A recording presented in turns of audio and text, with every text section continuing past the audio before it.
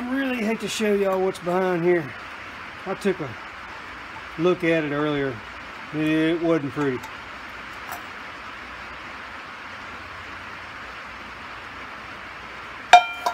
So no doubt this filter's shot.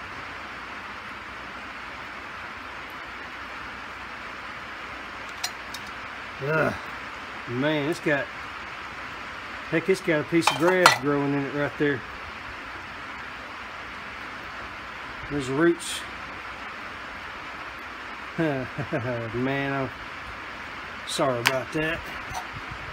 That's pretty rough. Let's get that stuff away from there. Don't need it getting sucked up in there. Alright, there's another problem is the choke's going to be stiff. I'll lube it up right now. And let's check to see the throttle cable's locked up too. So I got to do some cable maintenance here. Now I haven't put any fuel in the tank yet because I haven't looked down in there. I gotta go get a light out of the truck. It's pouring down rain. So what I want to do right now is just try to start it off the bottom. Just put a little gas in there and see if I can get it to fire, because I didn't see a spark. But I could have a bad ground up here, you know, trying to ground the spark plug to a rusty piece of metal probably isn't the best thing. So let's just see if we can get any life out of this thing. So, according to the owner's manual, yes, I still have the owner's manual, the original. The throttle needs to be in about the halfway position. You choke as required, which I'm going to fully choke it after I put a little fuel in there. All your levers are in neutral. Put a little fuel in there.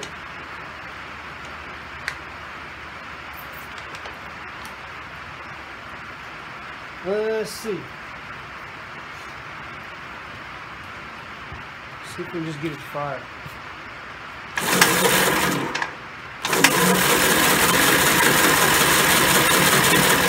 Alright, nothing yet. So now I'm going to check for some spark.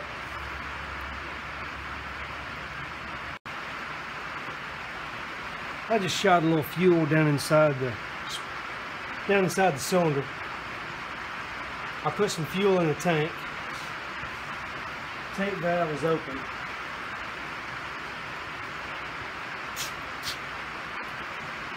I'm not giving up on this thing just yet.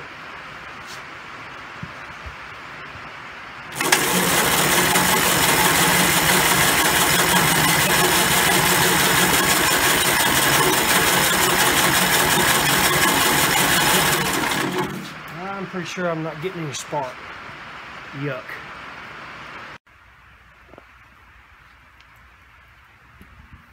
So it turns out I don't have any spark. And started looking at the manual as far as getting into the magneto and checking all that stuff out. But then when I looked at the magneto, I noticed, you know, there's a wire. I don't know if you can see that down there. You've got two kill switches on this tractor. One right here, this little button. You push it and ground everything out to the side of the magnetic case, and it'll kill it. Other kill switch is in the end of this handlebar here. You push it in and it kills it. So I took my multimeter and I ran it one lead to this little bare metal arm right here that you would manually kill the tractor here with. The other lead to here, a little bare metal right there, and it showed that I have continuity. So that means that this tractor will never have spark, as you know, until I figure out why the everything's grounded out. So right now I've been running a wire up under here trying to create a channel and squirting some lubricant in there so I can loosen this thing up. I get the handle off and check this stop switch and see what's going on. That's where I'm at right now, trying to get my spark. Okay, I just took a rag and wrapped around that handle and used some channel locks and got the handle off. I'm pulling the switch out now, and I see that somebody, probably my dad, has been in this before. He's probably had a problem with the switch before. He's got a little duct tape wrapped around here. So I'm gonna feed the wire up the handle way down there, feed it, and pull the switch out at the same time, and then do some testing on the switch.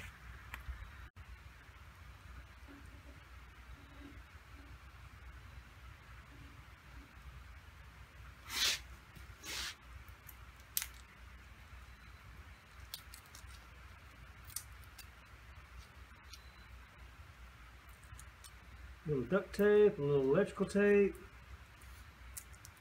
and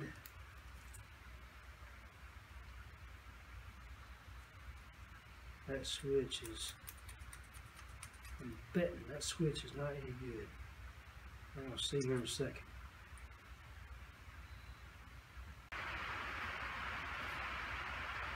Okay, the only thing abnormal that I see inside the switch is that this little part right here is bent differently than the other side. So I'm going to straighten that out. I'm going to take and clean this up on the inside, put it all back together, and see if I can get a different reading out of the switch. This will be caused most likely from the switch being pushed harder than necessary when you're trying to kill the machine. Just pushing the switch in there harder than it needs to be would probably bend that. This may be a really simple fix. We'll see.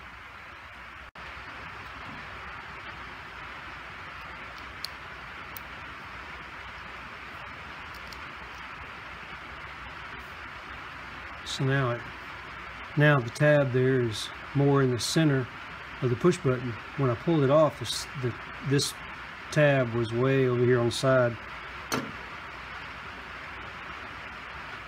Now that goes in here.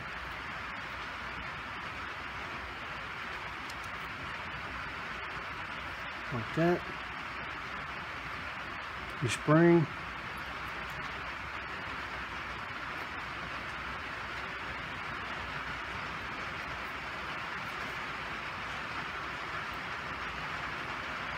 Right there. That's all the parts. Now it goes back on the body that's still attached to the tractor. Okay, I've actually disconnected the switch from the tractor, so anything that's going on from the wire back is not going to affect my testing of the switch. I want to show you guys a mistake you can make when you're testing for continuity on a switch, which will lead you to believe that the switch is faulty. All we need to know is it going to be open or closed? Okay, so I'm going to test this switch in an open position. In other words, I'm not going to depress the button. I'm going to hold the lead with my finger on the body of the switch and on the terminal. It should be open line, but it's not. You know why? It's not measuring the switch. It's measuring me.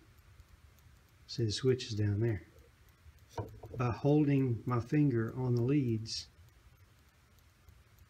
it's measuring the resistance in my body from thumb to thumb. So the way to do it, of course, is to not touch anything with your fingers. That switch is open. These are kind of hard to test. Okay, the switch is open. And now it's closed. Open, closed. Okay, so the switch is good. Closed. Resistance to my body. Remember that. Might save you 12 bucks. Looks like I'm going to have to go into the magneto. There's 4 screws that hold this thing on. I've broken them loose already. I had to use a bit and a ratcheting wrench to be able to get in here. It's pretty tight down here at the bottom.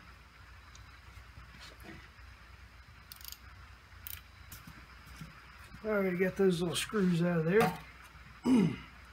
Got a gasket here. It's pretty important to not tear it up. It's supposed to keep water out and stuff, you know.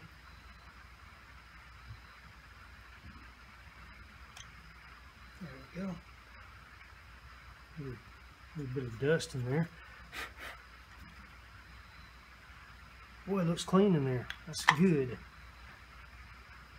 That's good. See if I can ease this gasket off. Yep. That goes on top.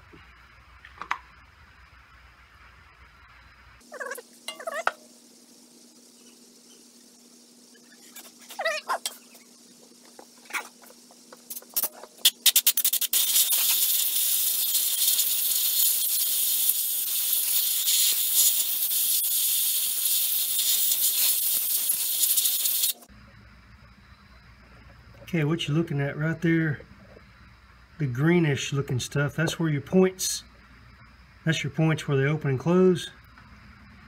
And they do open, they do close. However, they look dirty.